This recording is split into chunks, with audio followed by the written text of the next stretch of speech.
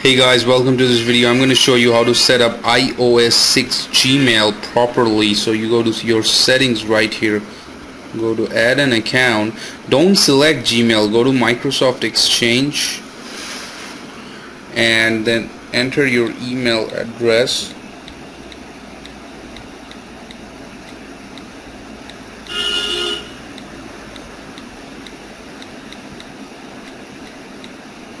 Enter your password, and I suggest you do application specific password. If you don't know what that is, you can ask me, I'll explain to you better.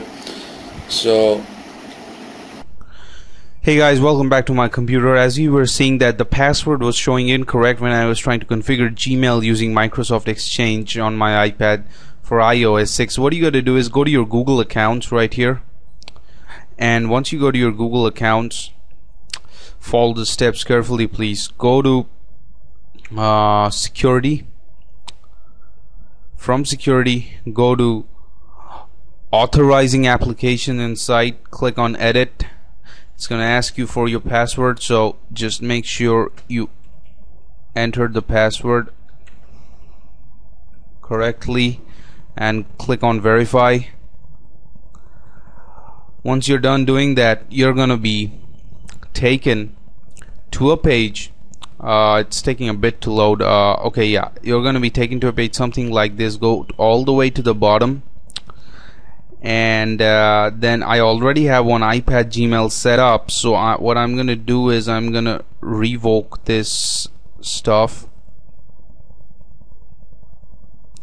What revoking means is I'm deleting this and I'm gonna create a brand new one because it was giving me an error. So I'm gonna name it again as iPad iOS 6 Gmail. And what am I gonna do is one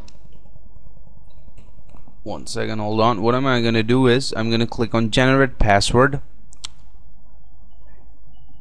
and once I do generate password, it's gonna generate me a long password out here. I am hiding the password for security reason, but it's something gonna be very long, 16 characters. You need to enter this password in that screen of yours, and your Gmail should be set. So I'm gonna enter this password myself and show you how it's confirming it. So stay tuned. Okay, my password is set, and now you can leave the description as Exchange, doesn't matter. Now hit next, and it's gonna verify, and you need to now enter your server as m.google.com.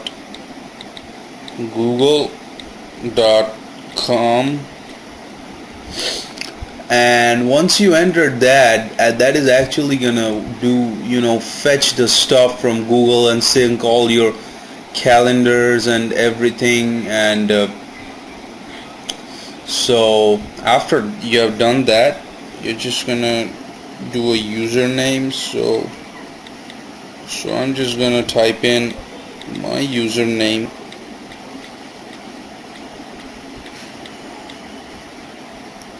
And you can leave the description as it is, doesn't matter, and just hit next. And just click on save. It's gonna add your Exchange account, and it's done. Now you close this, you go back to your mail, and you're flying high with all your emails. You have everything synced in your calendar app right here. Pretty good. So that's how you set up your Gmail to access everything, and your contacts is updated as well. Yup, so it's working. Thank you guys for watching this video from the new iPadblog.net. Please don't forget to subscribe and like the video.